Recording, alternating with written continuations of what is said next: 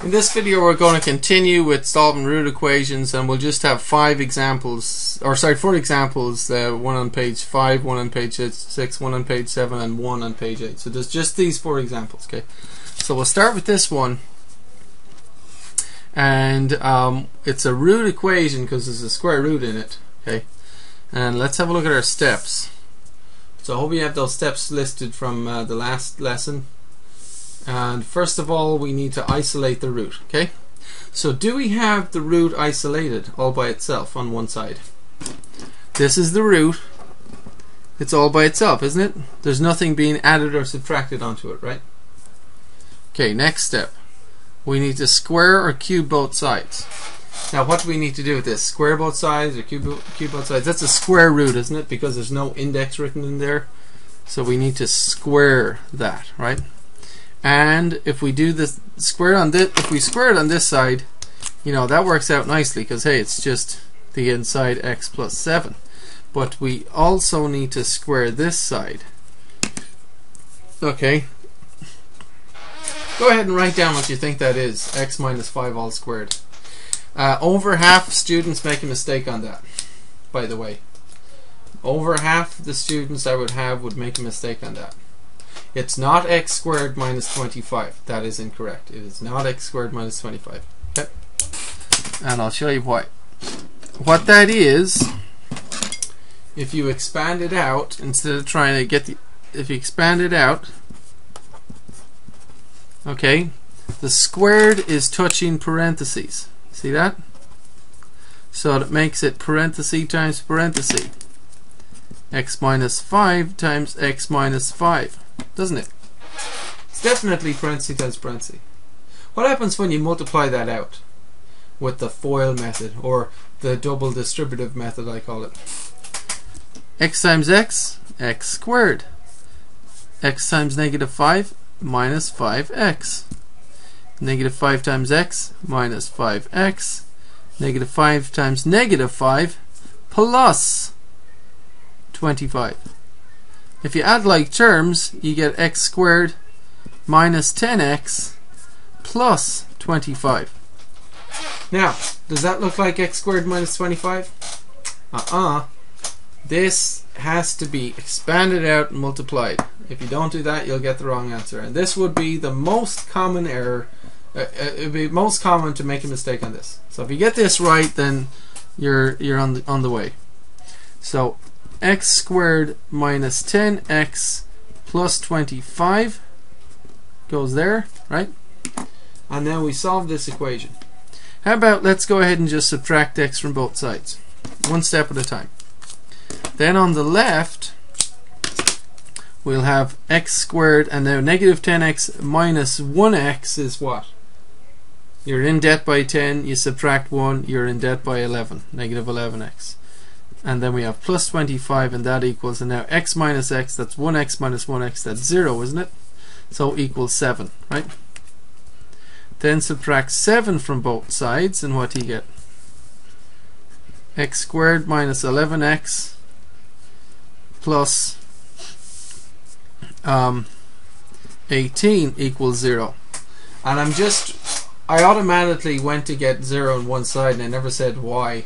Do you know why you need to get 0 on one side?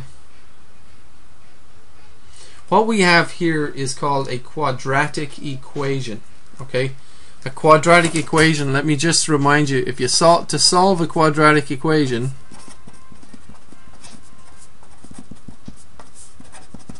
which you're supposed to know, which I'm sure most of us have forgotten. To solve a quadratic equation, we have some steps. Get 0 on one side. 2. Factor the left hand side usually, or the right hand side, whatever. Factorize. So the second step is factor this trinomial. I hope you're starting to remember this. If not, you'll see why we're doing this, because it'll all work out. You'll see why. So this is the short method, okay? So you got to have x in the corner, and then find two numbers that multiply to give 18 and add to give negative 11. Write them down. Two numbers are multiplied to 18 and to negative 11.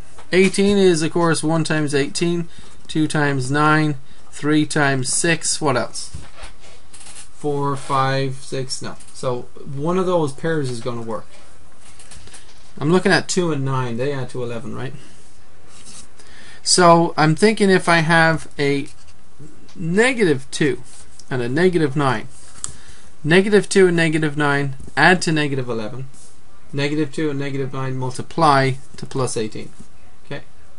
So I factor is the second step for solving a quadratic equation. And the third step is the zero product rule, which goes like this. And let me ask you, can you tell me the answer? If I had A multiplied by B equal to 0, what could you say about the value of A and B? So just please ignore this. Just look at this. If A times B equals 0, what can you say about A and B? Write a sentence. I want you to write a sentence to explain what A and B could be.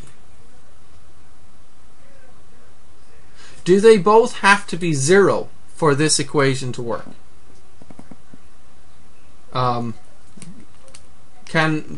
Does one of them have to be 0?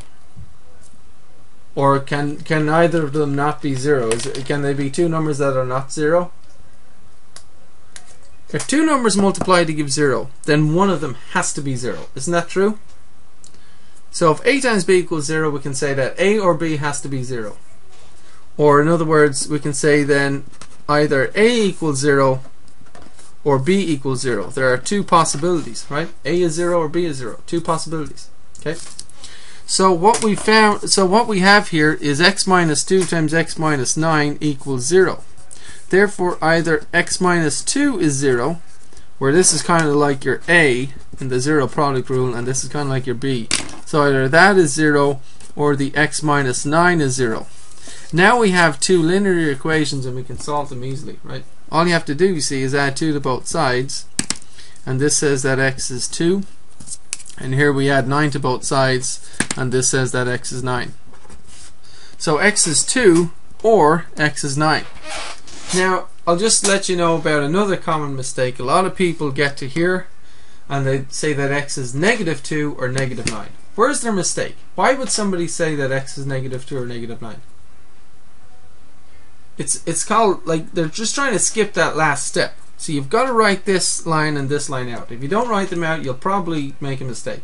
If you write them out like this, you'll find x is positive 2 or positive 9. Not negative 2 or negative 9, positive 2 or positive 9, right? So make sure you write this line out. Okay, so we have two possible solutions to this equation at this point, right? And we need to check both of them. Okay, so I'm going to check the first one. Need another colored pen. So if I check him in the original equation, remember it was x minus 5. So x minus 5 equals square root of x plus 7. And then I'm going to check the other one. X minus 5 should equal square root of x plus 7. Okay? So this is the original equation, right?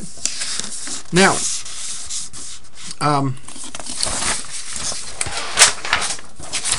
sure. Okay, so we'll first check x is 2 and then we'll check x is 9.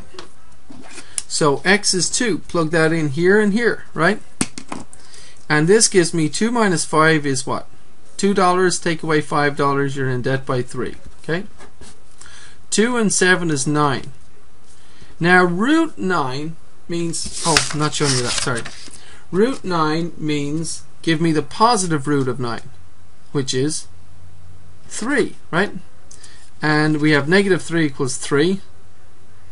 That is not true, is it? So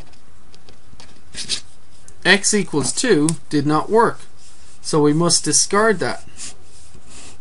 X equals 2 did not work. We're going to throw it in the trash. Doesn't work. Okay?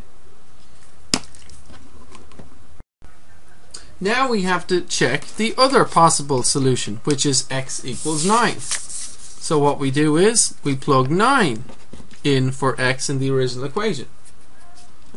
Okay? Remember, original equation was x minus 5 equals root of x plus 7. So we plug that in and see what we come up with. 9 minus 5 is 4. 9 plus 7, 16. What's the positive root of 16? 4. So this time, when I plug this solution in, I get the same answer on both sides. So that's why I draw a happy face. This one did work.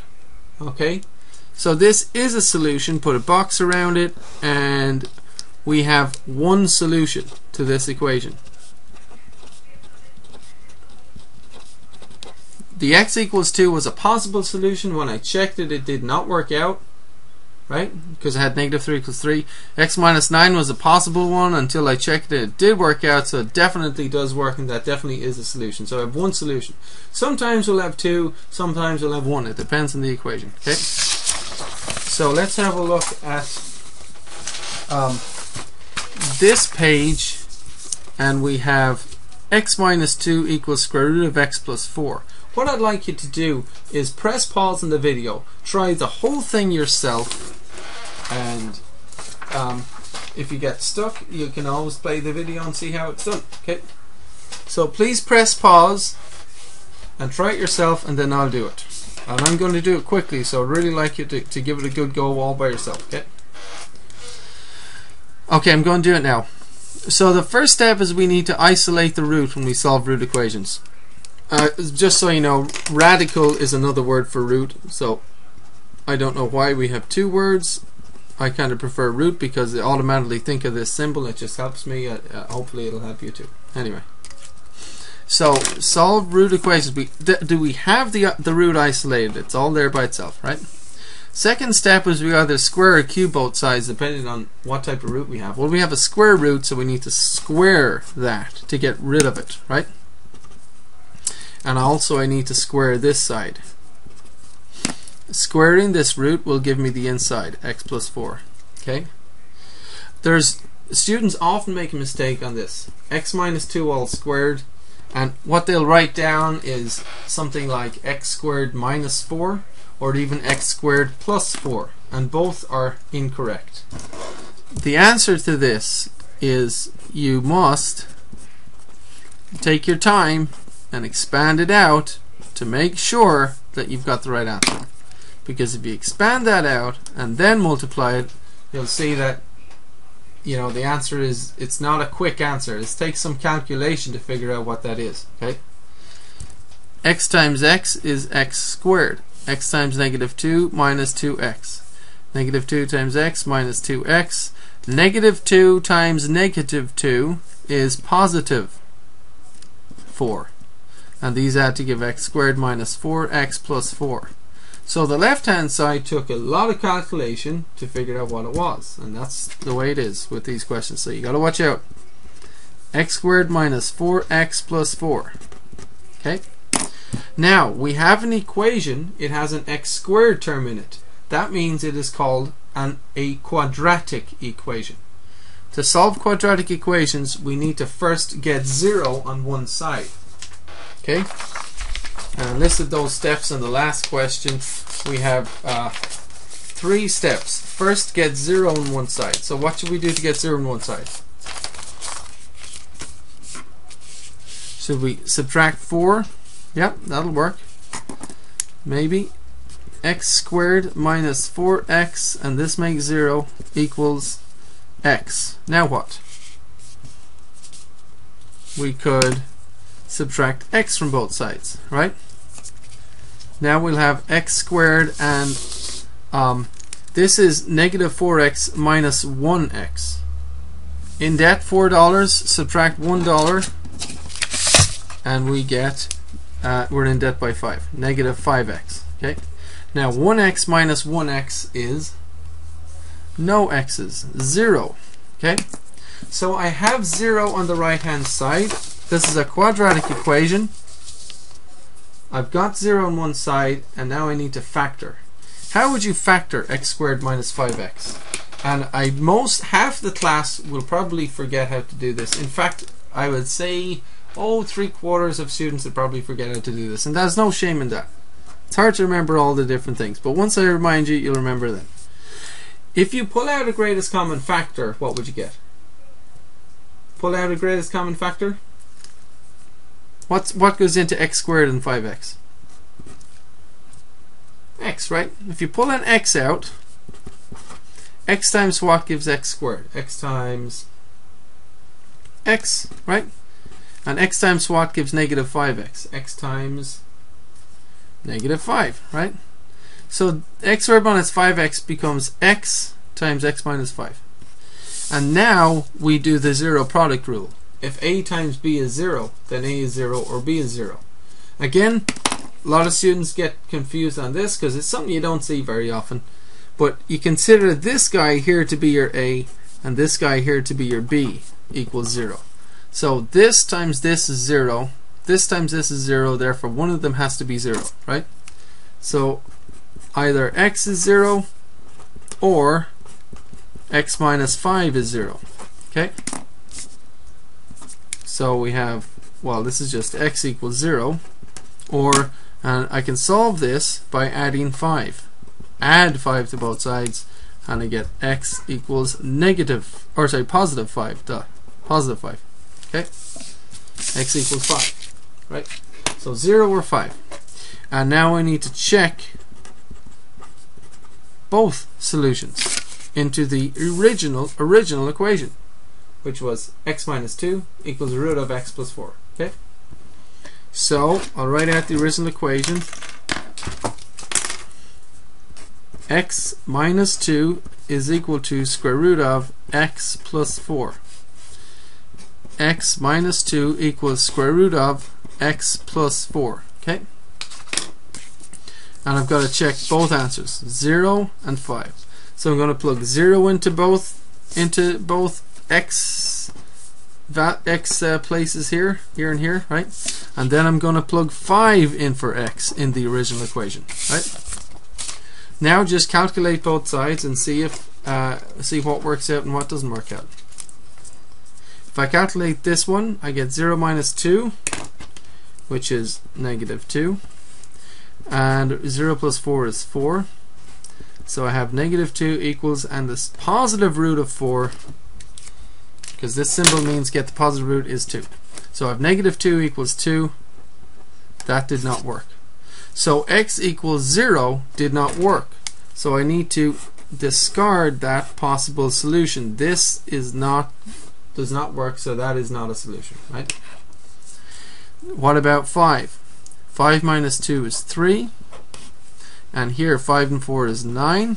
So I have 3 equals, and the positive root of 9 is 3. So I have the same thing on both sides. Draw a happy face. This one did work out. X is equal to 5. So I have one solution.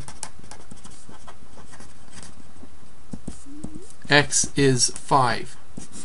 Okay, one solution.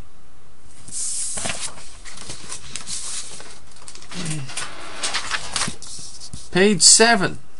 This example. By all means, you can try it yourself, but I'd like you to most of all write it down and just try and get the first step. What do you think we should do first? If you look at what we have to accomplish, we have to get x all by itself. It's going to take some work. And it is a root equation. So I think we would like to isolate the root to begin with, or at least try to. And so this negative 1 is not underneath the root. So one thing we could do, couldn't we just add 1 to both sides? Maybe. That might simplify it, because then we would have, that would go away, we would have 4 times root of x minus 2, 4 times square root of x minus 2 equals x plus 1. These are not like terms, that's x plus 1. Okay, so we're close to what we had earlier, only for this 4 kind of might confuse you, I don't know. You might be tempted to divide by 4, but I think the easiest thing to do now is to right away square both sides. Now this is not an index, this is not the fourth root, this is the number 4 being multiplied by the square root of x minus 2. Okay, this is a second root, square root. Okay, so if I square this side, I will get 4 root x minus 2 times 4 root x minus 2, which is, in fact, 4 times 4 times root x minus 2 times root x minus 2. Now, what does 4 times 4 give me? 16. And what if I take a root of x minus 2 and multiply it by another root of x minus 2? Isn't that going to give you the same thing? Because you're basically squaring the root, you're multiplying the root times itself. So this times this will just give you x minus 2. So you have 16 times x minus 2. And just as a side note, you might have spotted the fact that if you have 4 times root x minus 2, if you have this situation and you square it, in this case you can stick the squared on everything and get 4 squared times root of x minus 2 squared, which gives 16 times x minus 2. But the reason you can distribute the squared is because you have factors inside the parentheses. You have 4 multiplied by x minus 2. And sticking the squared in will not work on this one because you have a plus. You cannot just stick a squared on the x and the 1. Okay? So it works here, but it's sticking the squared isn't working. So my solution to that is to write if you're confused, just write everything out. Write this out, and then you'll see clearly why this becomes 16 times x minus 2. And on this side, which we have to do now, we'll see what that is for sure. X plus 1 all squared. Okay. If I square x plus 1, I get x plus 1 times x plus 1, don't I?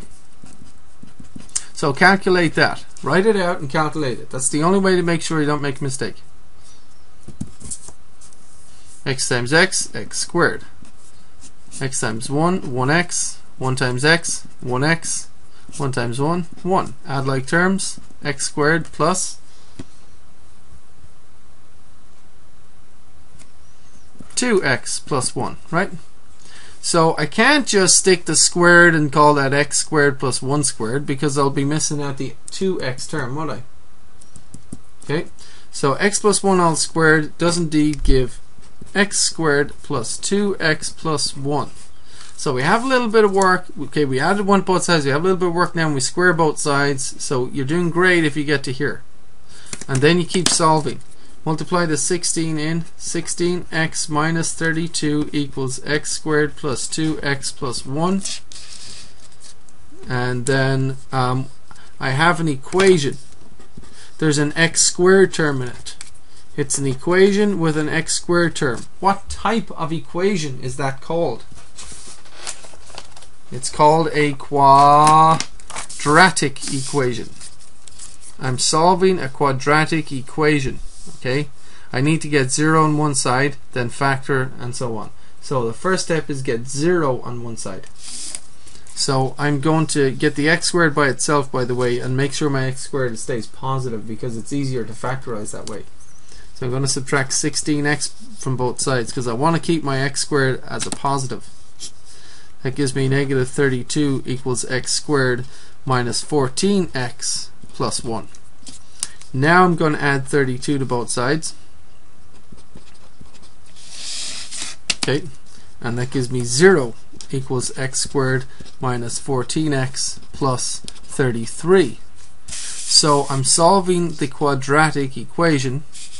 I've got 0 on one side. Now I need to factor. Can you factor?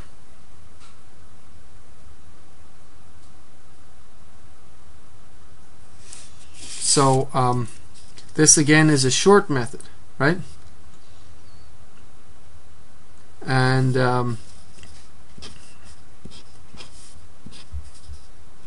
you've got to put the x in the corner, right? So what two numbers multiply to 33 and add to negative 14? 33 is 1 times 33. What else goes into 33? 3 maybe? 3 times what? 3 times 11. 4 doesn't go in, 5 doesn't go in, 6 doesn't go in, 7, 8, 9, 10, back to 11. So these are the two pairs of factors. Can you find two numbers that multiply to positive 33 and add to negative 14? How about a negative 3 and a negative 11? Won't these guys add to negative 14 and multiply to positive 33, right? So we get that. 0 equals this times this. So we're solving the quadratic equation. We're on step 2 is done. We factored it. We have 0 on one side. Now we just need to say if a times b is 0, a is 0, or b is 0, right?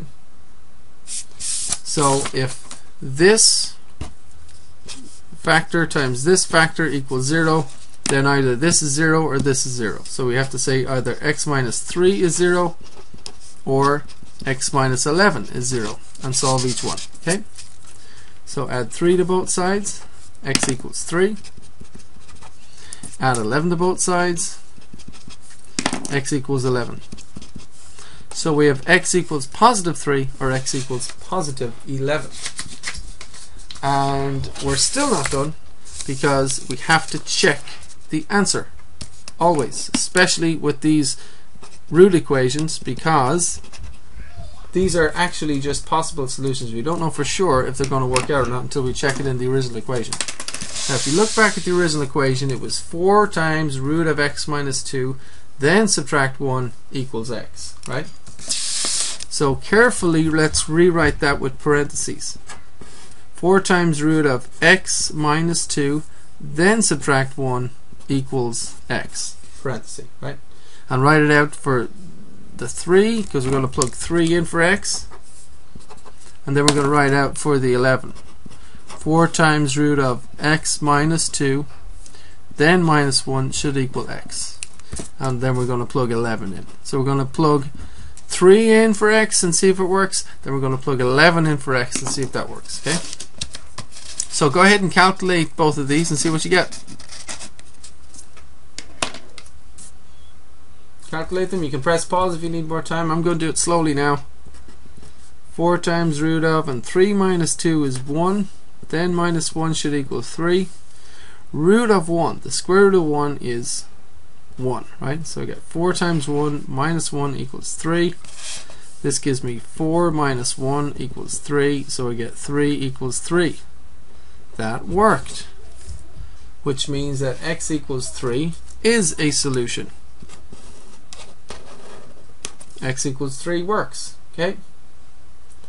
Now let's check x equals 11. I'm getting 4 times root of 11 minus 2 is 9. Then minus 1 should be 11. 4 times, now root 9 is what? 3. Minus 1 should be 11. 12. 4 times 3 is 12. Minus 1 equals 11. 12 minus 1, 11 equals 11. Huh, same thing on both sides. Smiley face. This one worked as well. So x equals 3 or x equals 11. How many solutions do I have? How many numbers will solve the equation? 1, 2. So what I have are 2 solutions. Just to summarize this, I have x equals 3 or 11. I guess you can put it in, 3 comma 11, 2 solutions, right? X equals 3 or x equals 11, right? So, last example, I'd like you to press pause, do this whole thing yourself, and then check the video. Now, you most likely will make a mistake on this. This is difficult for this level because there's a lot of things that we need to remember how to do to get through this. So do not be hard on yourself if you don't get it. hopefully you'll be able to get a couple out on the homework, and that's what we have videos for, to help you through it. Okay, so the first thing we do is try to isolate the root, and what I like to do is look at this. Look, -3, and that is not underneath the root at all. See that? So the easiest thing to do is just add 3 to both sides. So now you have 3 times root of x plus 1 is equal to, and these are not like terms, so you got to write x plus 3. Okay. Now some people at this point divide by 3 on both sides. I think that makes things more complicated because you end up with fractions over here, like x over 3 and stuff like that. I like to square at this point. I just found it to be the easiest thing to do. And now I have to be very careful about how to calculate the squares on both of these sides. But I use the same procedure for each. What I'm going to do is I'm going to write out what 3 times root x plus 1 times 3 root x plus 1 would give me. And on the right hand side I'm going to write out what is x plus 3 times x plus 3. And if I calculate the left and right hand side, you know, carefully like this, I'll make sure I don't make a mistake. Okay, the way you're going to make mistakes in algebra is assuming it is a certain thing that you think it is, and then you can't even check your work. I mean, because you've guessed. So don't guess. Write things out, calculate them, see what happens. Okay.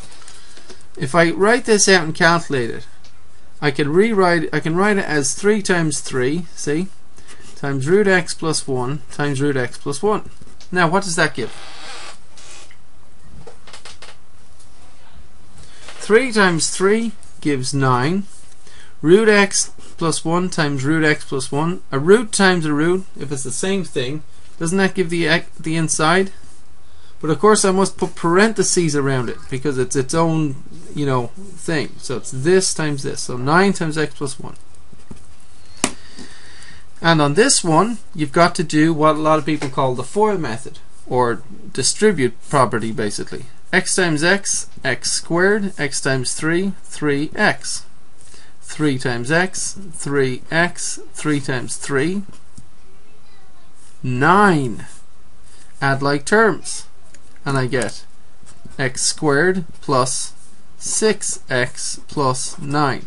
So my point is, when you wrote it out, both of the squareds, this times this and then this times this, you'll have a much better chance of getting the correct thing on both sides because you wrote it out, you calculated it carefully. Okay, so instead of guessing, instead of trying to stick the squared in on top of things like here and here, that is where you'll make mistakes. If you write out, it should work out okay.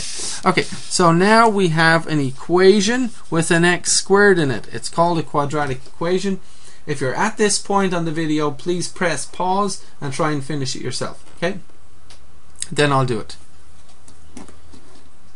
Okay, I'll do it now. So I'm going to multiply the 9 in to get 9x plus 9. It's a quadratic equation, so I need to get 0 on one side, right?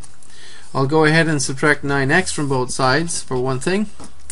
That'll give me 9 equals x squared, and I put it with like terms, minus 3x plus 9. Then I'll go ahead and subtract 9 from both sides. Now, something where people mess up on this is, look, the equal sign stays underneath itself all the time, right? What is 9 minus 9? What does that give you? It gives you a number. We have a number for that. What is that number? It doesn't just disappear. That number is 0. Okay, 9 minus 9 here goes away. So you should write x squared minus 3x is equal to 0. Okay, a lot of people at this point, for some reason or another, they don't write down 0 and they end up with x squared is equal to 3x. Do you know what I mean? I don't know if you made that mistake, but that's a common error. So anyway, you should have this. If you have this, you're fine. Otherwise, please note what happened. We subtracted 9, we got 0, and it all works out, right? Okay, so we have a quadratic equation. Equation with x squared. We have 0 on one side. The next step is to factor. We had a list of steps for solving quadratic equations, which was supposed to be covered in the last class. but most of us forgotten, so we went over it again. Anyway, we need to factor this. X squared minus 3x is, and if you have an x squared term and an x term, the only thing you can do to factor it is actually pull out a common factor, a greatest common factor, and the greatest common factor there is in fact x. So x times x gives x squared, x times negative 3 gives negative 3x, and we have 0 on that side. Then we can do the zero product rule. If two things multiply to 0, one of them has to be 0, right?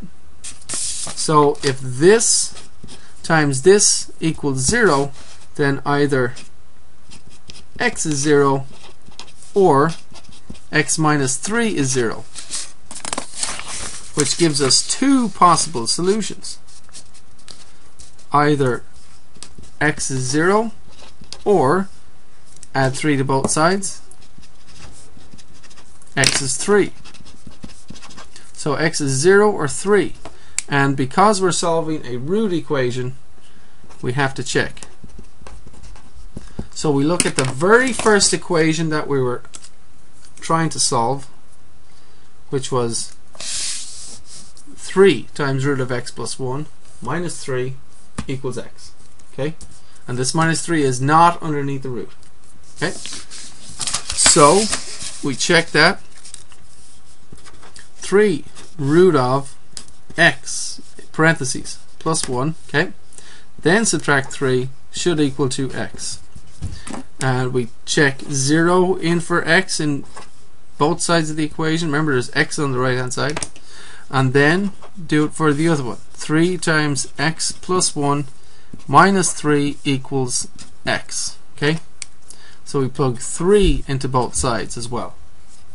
So then check both sides, see what you get. I'll check this one, and please by all means press pause and continue from here. But press pause and just finish the question from here, right?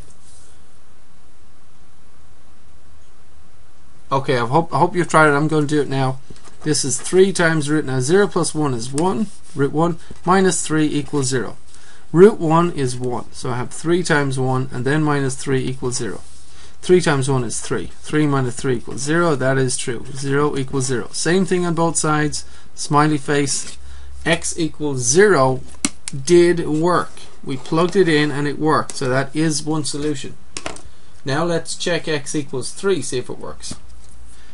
So 3 plus 1 inside the root gives me 4.